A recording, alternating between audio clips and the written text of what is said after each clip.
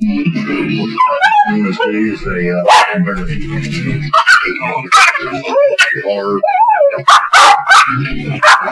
first thing you see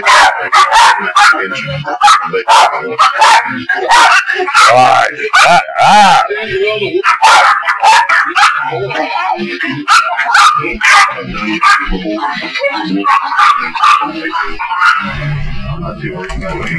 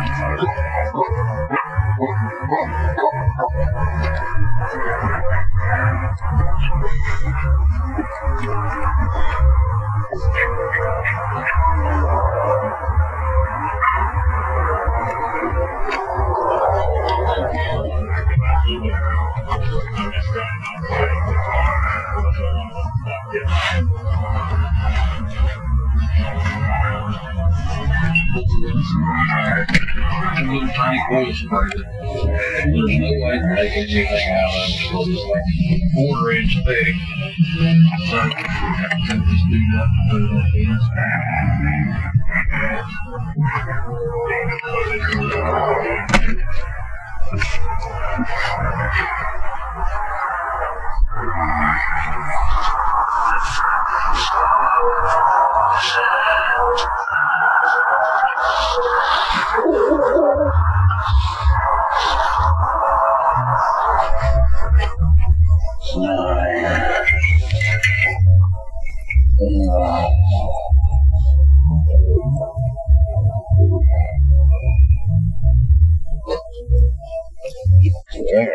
Stop waiting on it. God damn, look at all this fucking shit.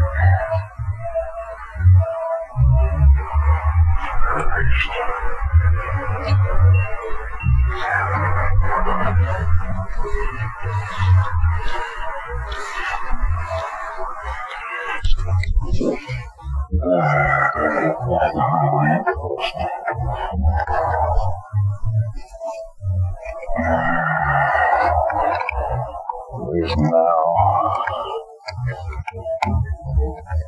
There's some ground.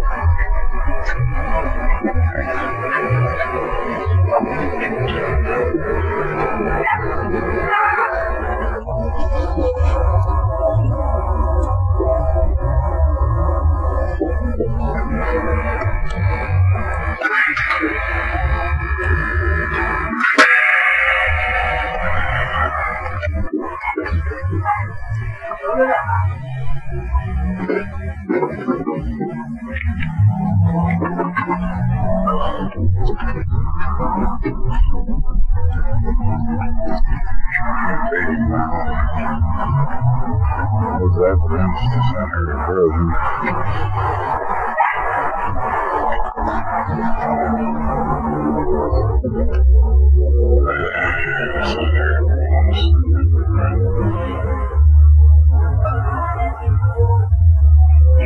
know, I felt better and fucking do something about it.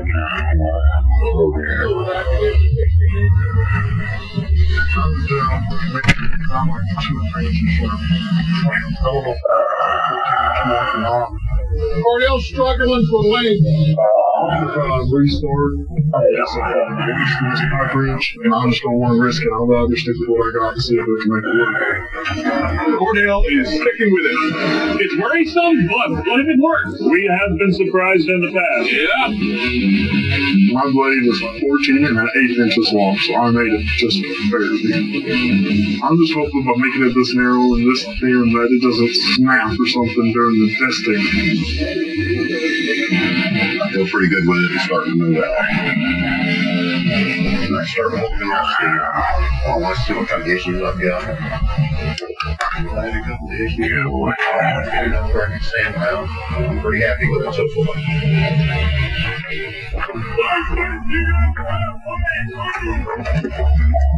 This night, I've got a large chunk of steel that I feel like drawing over. So I just feel like I've got to catch up.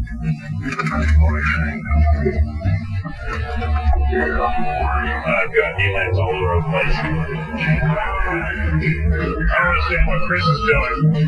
Oh, because he's crumbling on it. Yeah, that's why. This is extremely concerning because this bike change didn't weld up like I was hoping it would. But I have D-lands all over the inside of this gun, and I think I'm out of time to start over. I'm just racking my brain on how I'm going to fix this with the time that I have left. What to do. Use only your mind. Place the order. Order out for Dustin. I don't have any money.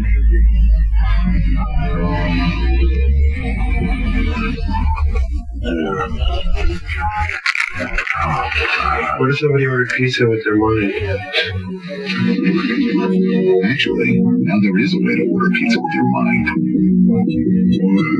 With the new Domino's Mind Ordering app.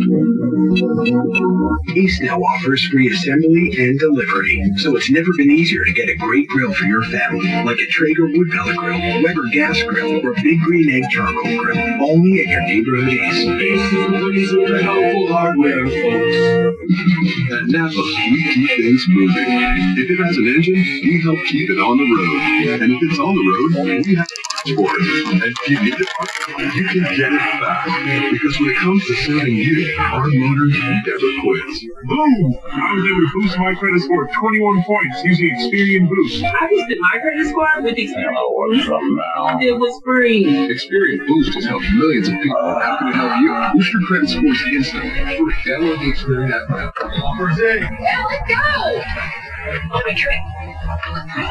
You pay more so you can move.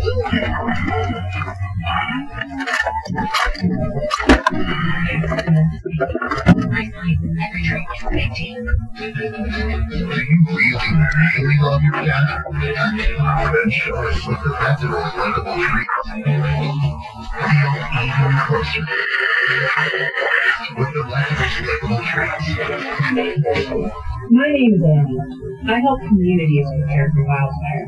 Around here, wildfire is a fact. So how do we make our home communities more Marvel, you want some foods?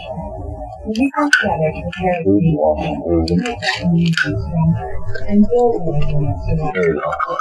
That's what Wildfire Ready Neighbors is all about. We're here with resources, tools, and plans to help you and your neighbors take action to reduce wildfire risk. Come join us. The Stormlight savings are stacking up this week at all Walker's Furniture stores, where you can get big discounts on your favorite brands of Serta and Beautyrest Black Hybrid mattresses. Or you can take advantage of no minimum purchase, no money down, no interest for up to 5 years financing. So you can improve the quality of your sleep today on the newest technologies like herbal making it the perfect time to approach your sleep program. This week at Walker's.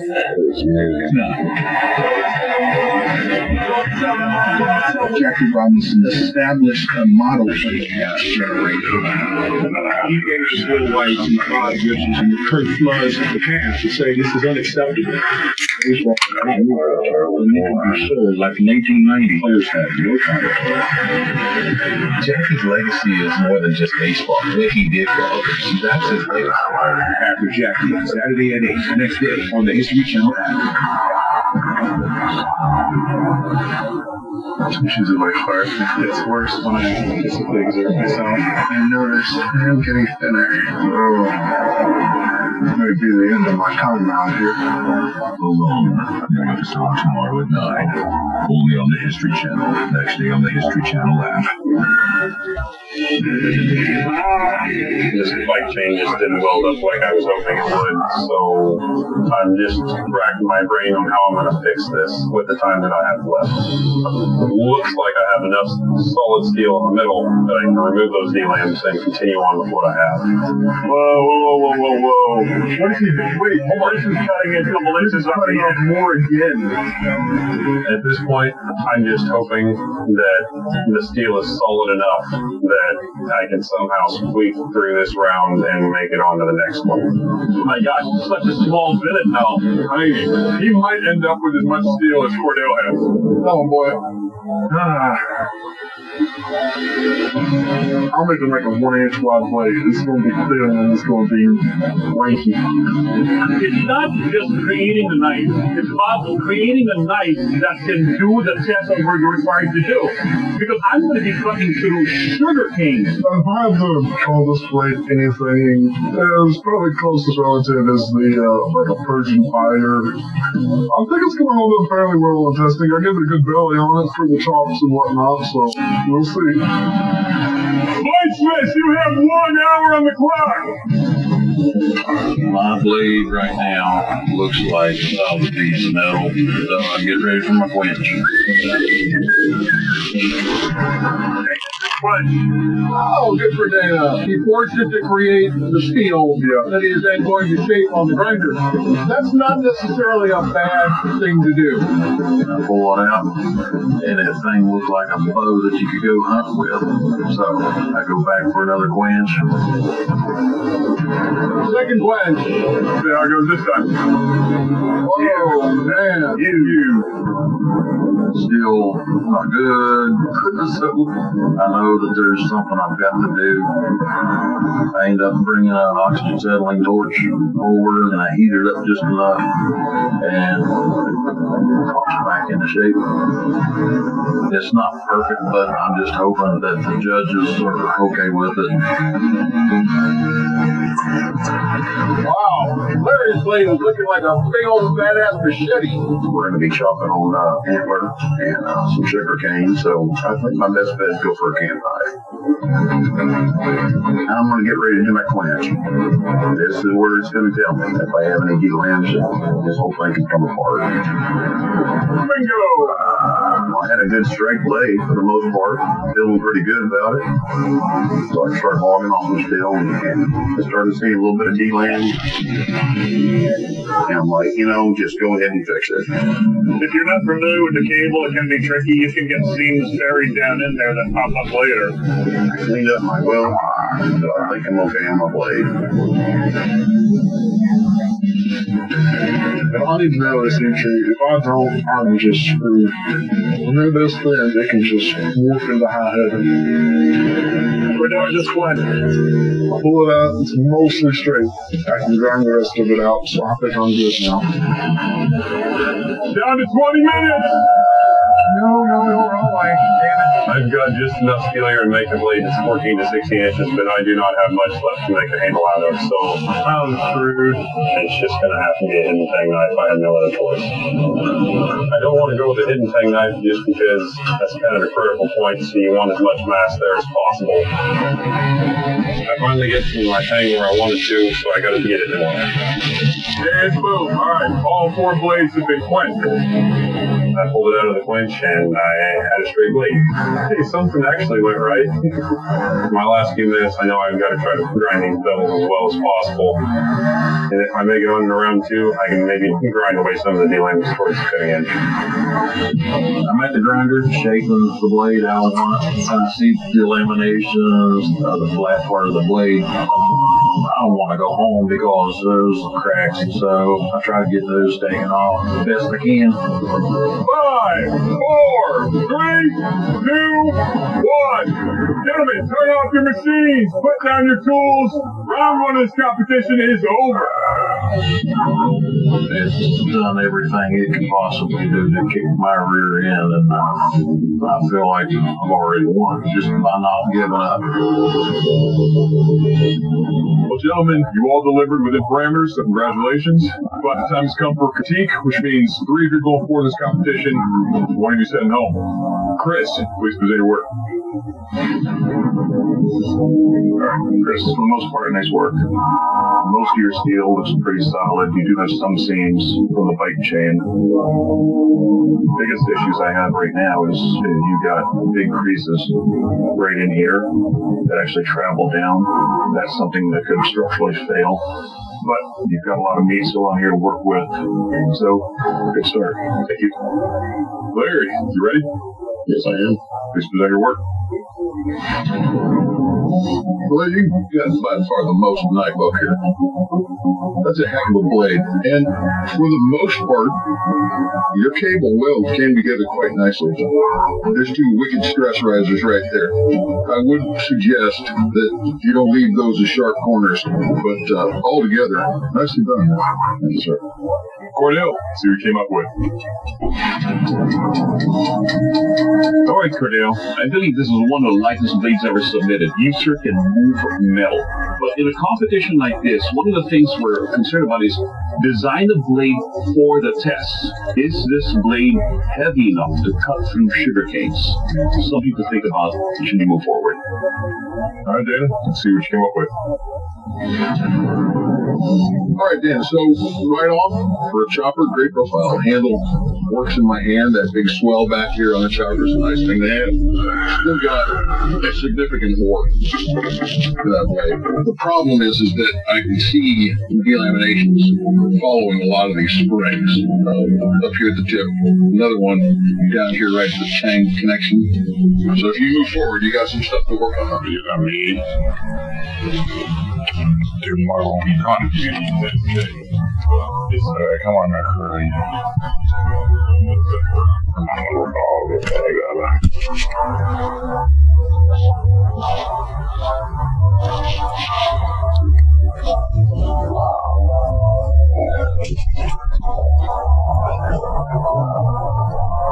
I'm putting the house up where you gather and you're watching them laying on the floor.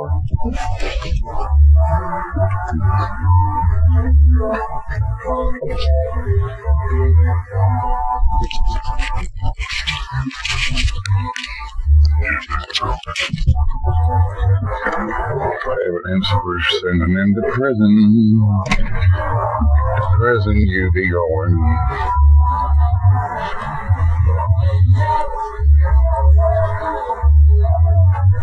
Prison, to prison, to prison you be going.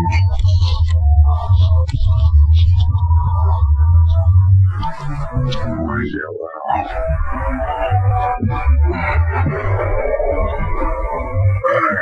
Collective voices of evidence.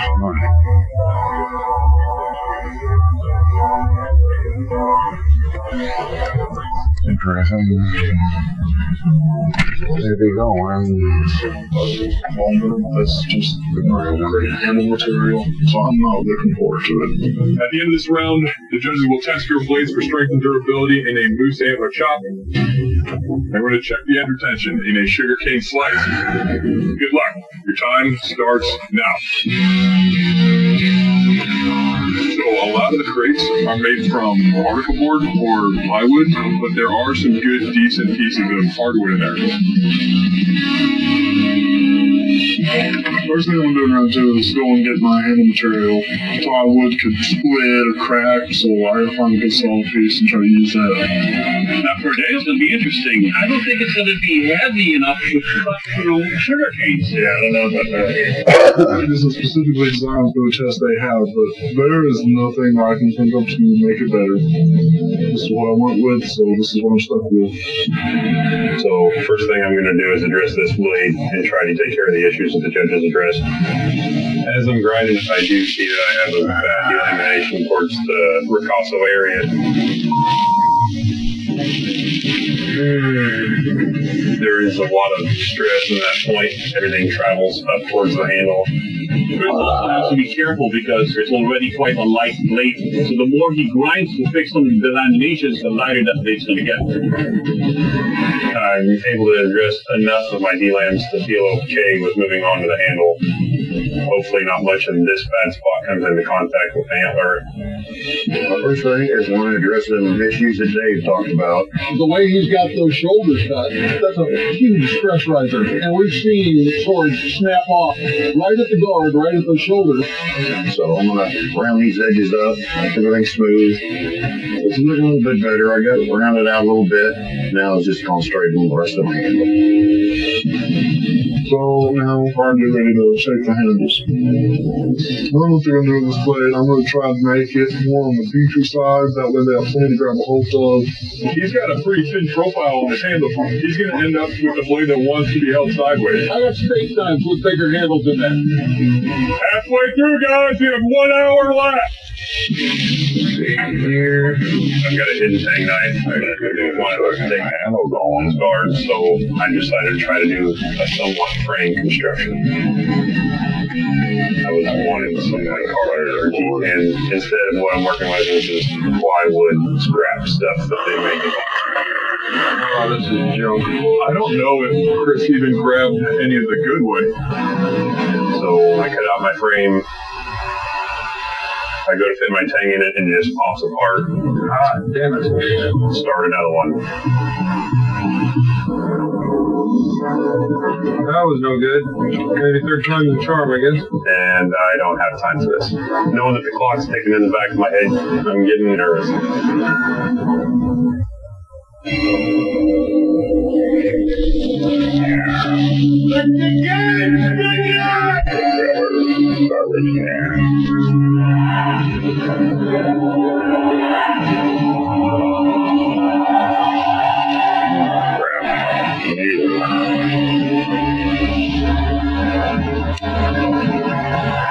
The History Channel limited documentary series, Coliseum, premiere Sunday, July 17th, only on the History Channel. Pick up while you still can. Anheuser-Busch faces their toughest challenge yet, the government. By 1918, we have the Constitution to outlaw alcohol. If we just sold the ingredients. The booze, fads, and sex that built America. New episode Sunday at 8 on the History Channel. Welcome to your world. Your why. What drives you? What do you want to leave behind? What do you want to give back? What do you remember?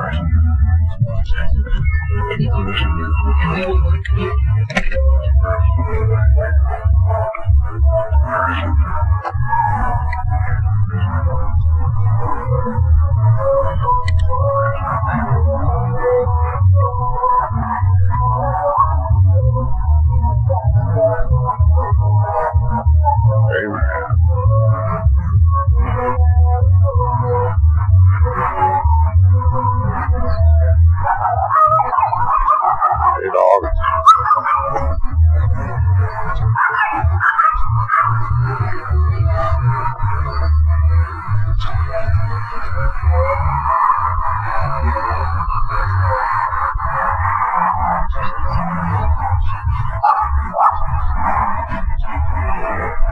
I'm gonna give it some garbage, man. I hate that.